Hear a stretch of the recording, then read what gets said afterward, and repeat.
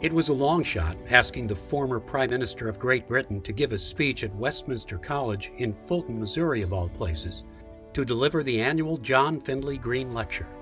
It was President Harry Truman, though, who put in a good word for the school in his home state, and Churchill accepted.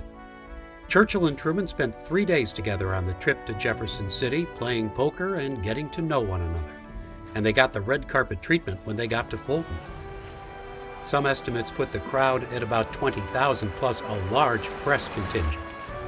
The newsreel cameras were documenting the day that Winston Churchill came to this quiet little town and delivered a wake-up call to the world.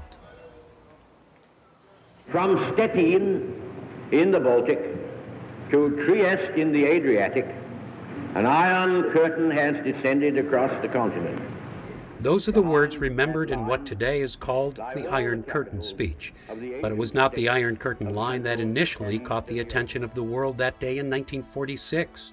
Churchill called the speech the sinews of peace, and with Britain declining and the U.S. growing as a world power, he called for an Anglo-American alliance to face the communist threat.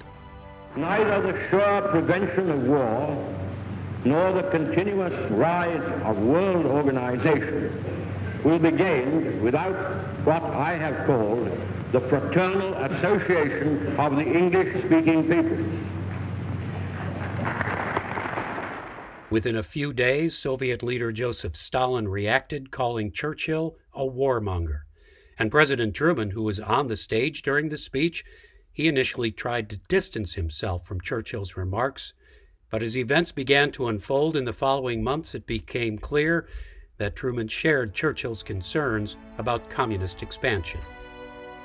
15 years later, with the construction of the Berlin Wall, the East-West division, the descent of the Iron Curtain was set in concrete. Churchill died in 1965. His symbolism had become reality. 8 sections of the Berlin Wall now stand on the Westminster campus. The sculpture titled Breakthrough is the work of Churchill's granddaughter, artist Edwina Sands.